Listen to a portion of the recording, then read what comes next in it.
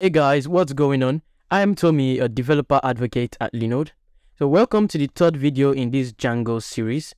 In the last video, we talked about static files in Django, we talked about template files, URLs in Django, and also submitting forms in Django.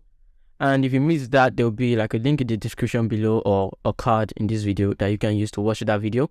And in this video, we're going to be going into Django models. So Django models is a way of creating databases in Django. So without wasting any time, let's get into this video. Before we continue, Linode has a 60-day $100 coupon that you can use to follow along in this series, because we're going to use Linode for some services in this series. So check that out by the link in the description below. Don't forget to subscribe to this channel, and let's go along with this video. So now we've been able to add our static files and set up our project till this point. What we want to do now is to actually go into what we call Django models. But before we go into Django models, I'm going to explain to you what we call the Django ORM. Now, this Django ORM stands for Object Relational Mapping. So this basically allows us to interact with databases like PostgreSQL using like classes and objects.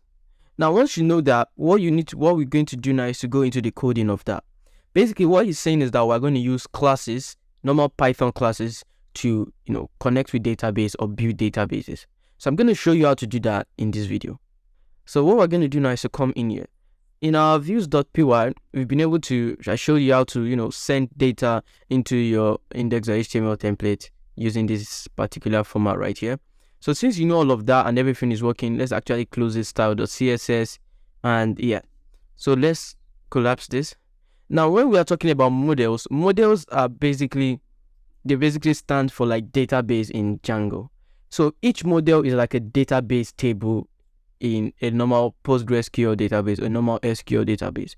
And because it uses object-oriented programming, each class stands for the name of that particular database, and each field or each attribute in that class stands for like a row in that database. So I'm going to show you how it is.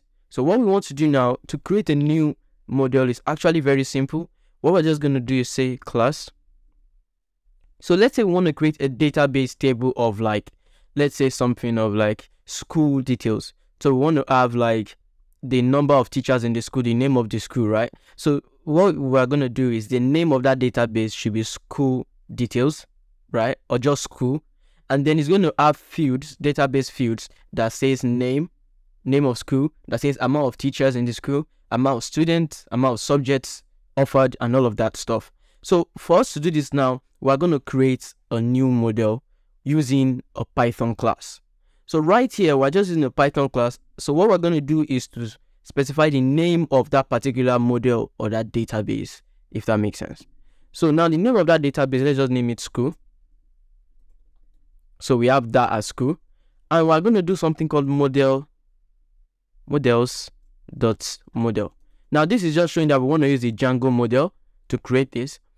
Like that, we have created a new database.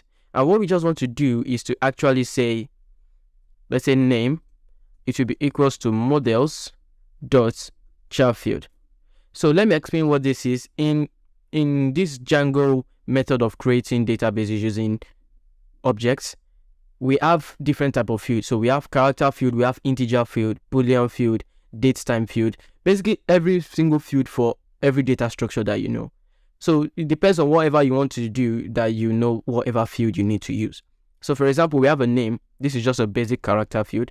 And whenever you use a character field, you need to specify the maximum length that should be given in that character. So what we're going to do is to say max length. And we want to say that should be equals to, let's say 100. I think 100 is a decent length. And let's say something like amount of teachers. So now we're saying amount of teachers, right? We should use an integer field. So this is just because it should obviously be an integer field, because we can't use like a float field or something like that, because amount of teachers should just be an integer. It should be a whole number. We can't have 2.5 amount of teachers. It's either we have 2 teachers or 3 teachers. So that's why we use an integer field. And whenever you have an integer field, you can leave it blank. Like in here, you don't need to give it any parameter. So let's say amount of student also. So let's change this to students. And let's say models dot integer field also. I will leave that blank like that. And we can say, let's say number of subjects offered, amount of subjects. So this is, also an integer field. And let's just say owner of the school, right? So we can just say owner models dot integer field. For owner, that's not integer field, that has to be a character field.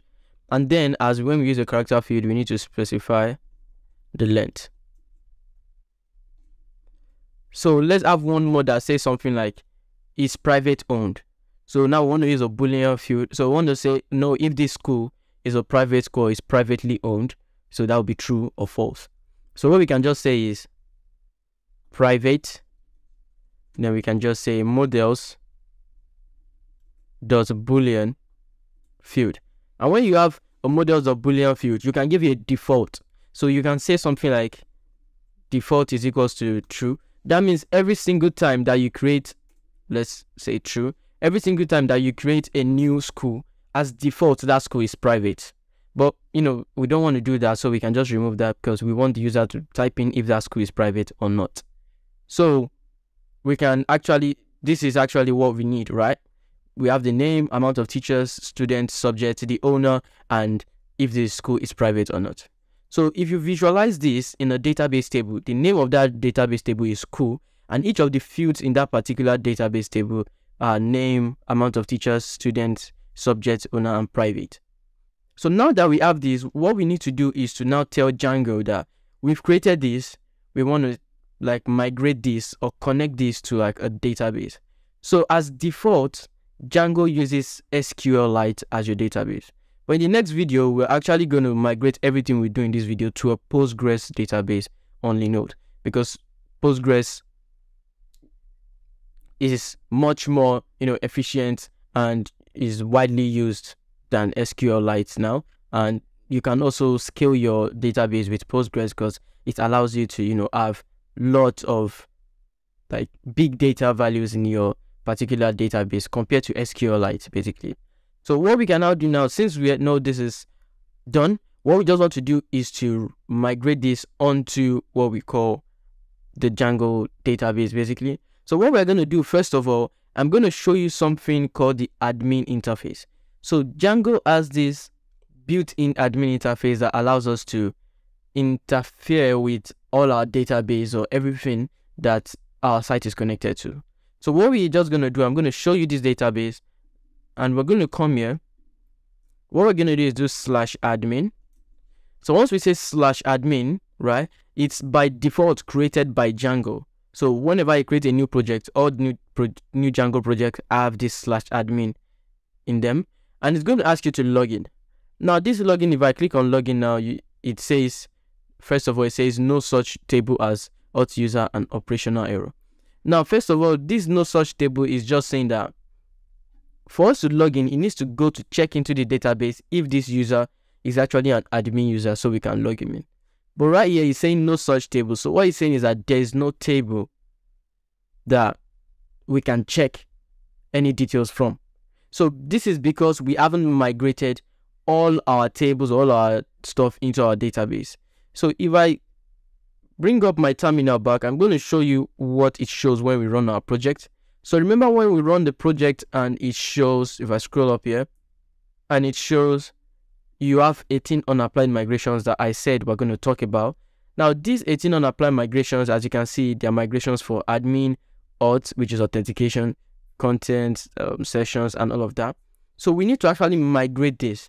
And for us to migrate this, so that when we are migrating all of these particular apps or these particular classes or models, then we're migrating it to our SQLite database in our backend.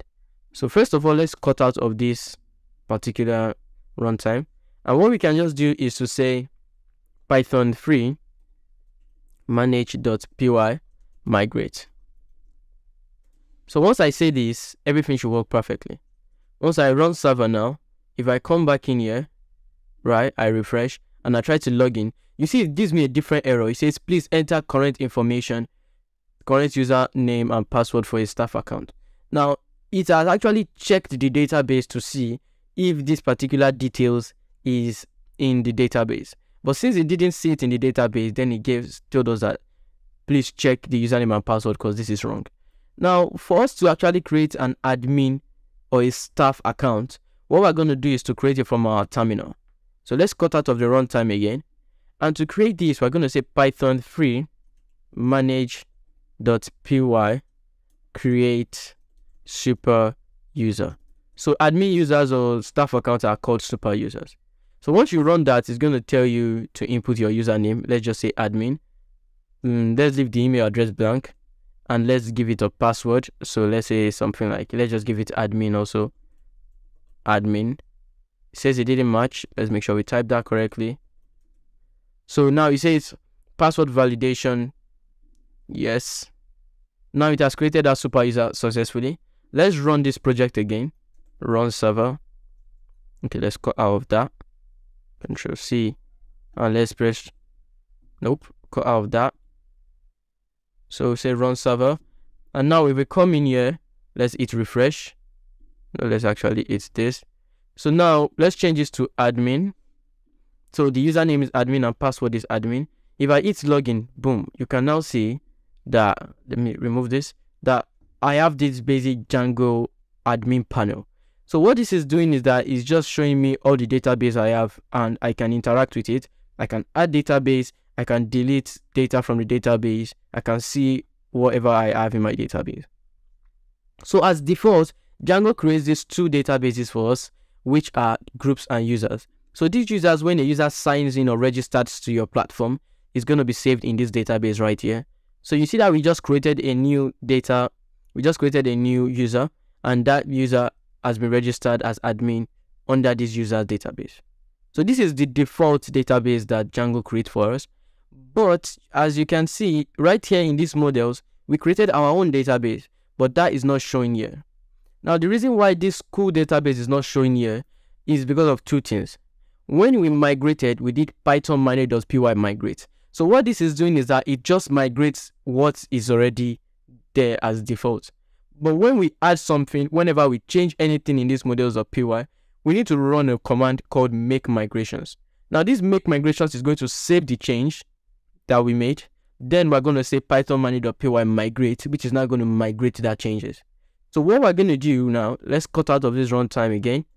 And we're going to say python 3 manage.py make migrations. So the changes we made in this models.py file is going to update it. So whenever you change, imagine I come here and change this max length to 1000, I have to come back here and say make migrations, and after that I'm going to run migrate again. So you can see now that it says migrations for demo app. You can see that it says I created a model called school. So it has seen the changes that I have made.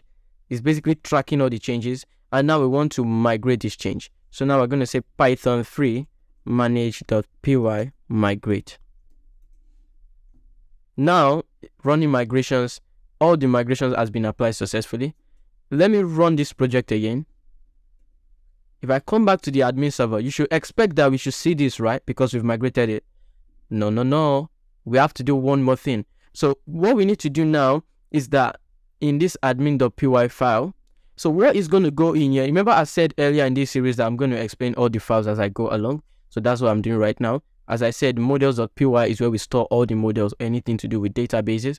Now this admin.py file is where we register anything we want to see on this admin panel. So we have migrated this particular school database, this school model to our database, but that doesn't mean that we're going to see it in the admin panel. This is because we didn't say that we want to see it in the admin panel.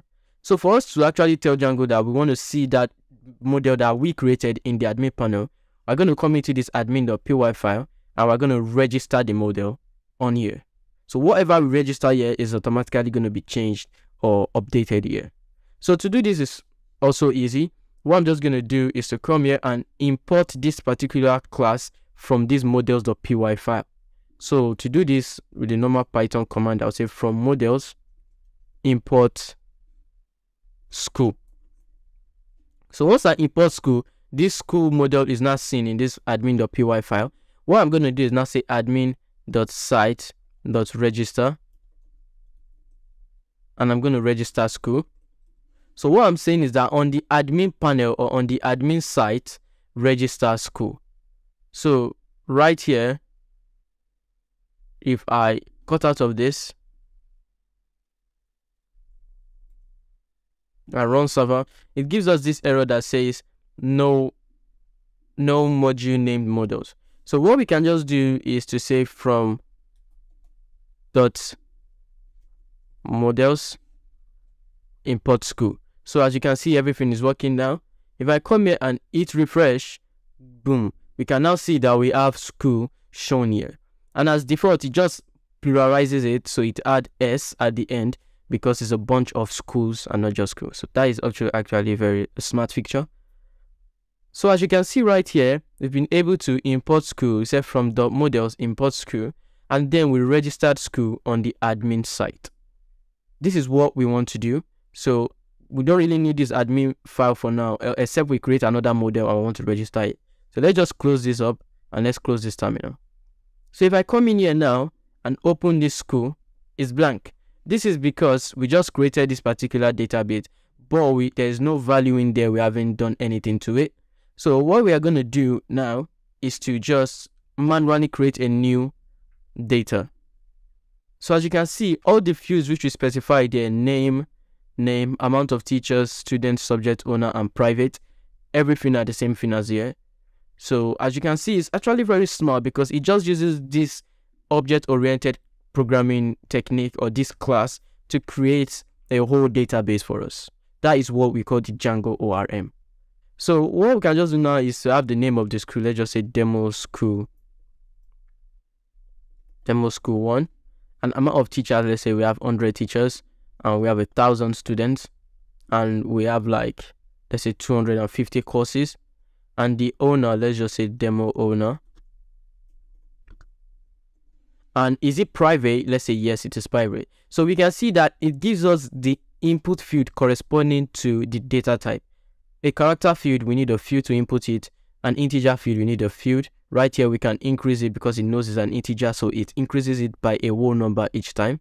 And we can also decrease it by a whole number.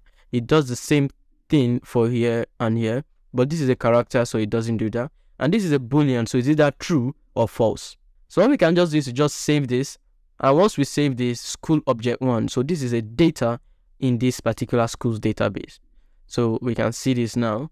Let's actually add another one, and I'm going to show you how you can retrieve all the data you have in this your database in your normal template, so we can show them here, right? So I'm going to show you how to do that. So let's add like 3 more different data. So let's say save and add another. So this is going to add another one. So let's say demo school 2, and they have 20 teachers and let's say 1,200 students, and they offer 50 subjects. Owner, demo owner 2. And is it private? No, let's say that is not private. Let's say save and add another. So add school, demo name 3, 10, 100, 10, owner, demo owner 3, and let's say this is private. So once we save this now, we have 3 data in this particular school database. What we can just do is to come in here, and I'm going to show you a technique or a way we can get all the data we have in this database right here. Now you're going to use this a lot when you're building web applications. So what I just want to show you is that we can actually import.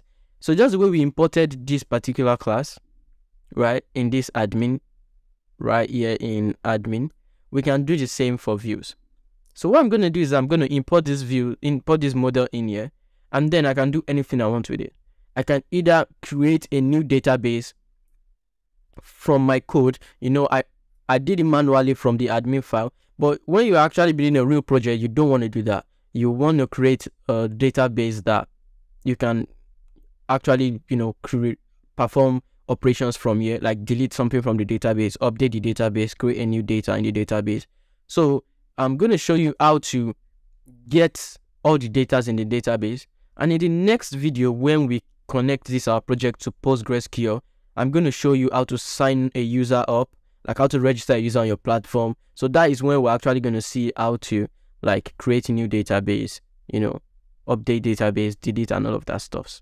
But for now, let me show you how to get data from this database right here. So I want to get, let's say I want to get all the names of all the schools we have on this our database. Pretty easy. So what I can just do is to come in here. So let's remove this now. We don't really need this. What we can just say is to say, we also don't need this. Let's say from .models import school. And we can just say something like schools is equals to school. Now this school is an object, right? So we can say .objects.all. Now what this does is that it returns a list of all the objects, or basically all the data in this particular school database. Now once we do that, the technique we learned of passing or sending data to our template file, that is what we're going to do in here. So we're going to say schools, giving a value of schools.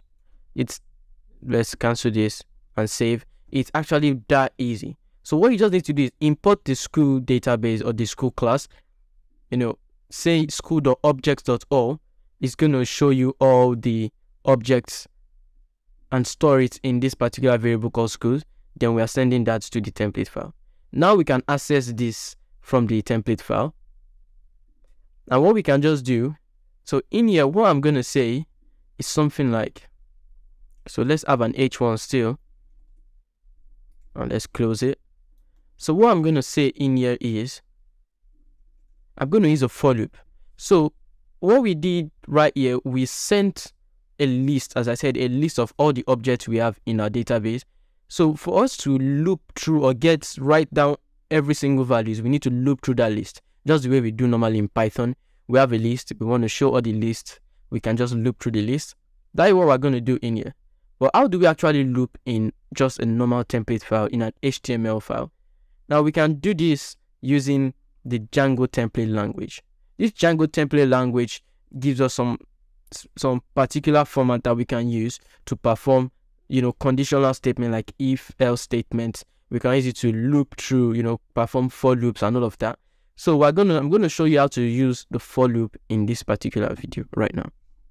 So to do the for loop, I'm just going to say, open the curly bracket, put %, and we're going to say for school, just the way we do in Python, for school in, let's say, schools, because we sent a variable named schools. So we're saying for school in this schools database, in this schools variable, in schools. What we have to do is to end the for loop. So we're just going to say end for. So that has ended the for loop. So in here, we want to say school dot name. So we're saying school dot this name. So we want to get all the names. But remember that whenever we're doing something like this, we need to put it in double curly braces. This is all we need, literally. Once we have this, if I come in here and I hit refresh, you can now see that it says demo school 1, demo school 2, demo school 3.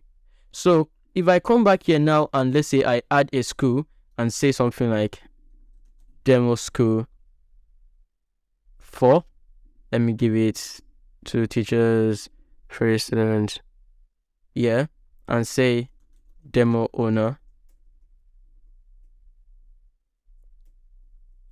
demo owner 4, and let's say it's private. If I save this now I have 4 different data.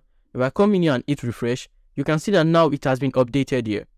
So what I just showed you is how to query your database, get data from your database, and then show it in your template file, which is going to be very useful for something like, let's say, a user signs into your website and you want to get the name of that user that signed in. So you have to query the database, get the username from the database, and then show the user like welcome Tommy or welcome whatever the username is. So I hope you understood everything we did in this video, because that is all for this particular video. And this is probably one of the most crucial parts while learning Django, because you're going to use it for everything that you're going to build whenever you're dealing with databases in Django. So that's going to be all for this video. I hope you're enjoying this series. If you are, please don't forget to smash the like button and subscribe. And as I said, Linode has a 60-day $100 credit that you can use to follow along in this series, and that is going to be very useful in the next video. So thanks for watching to this point, and if you like more tutorials like this, don't forget to subscribe, as I said, and also drop in the comments what video you want us to cover next. And having that said, thank you for watching, and I'll see you in the next video.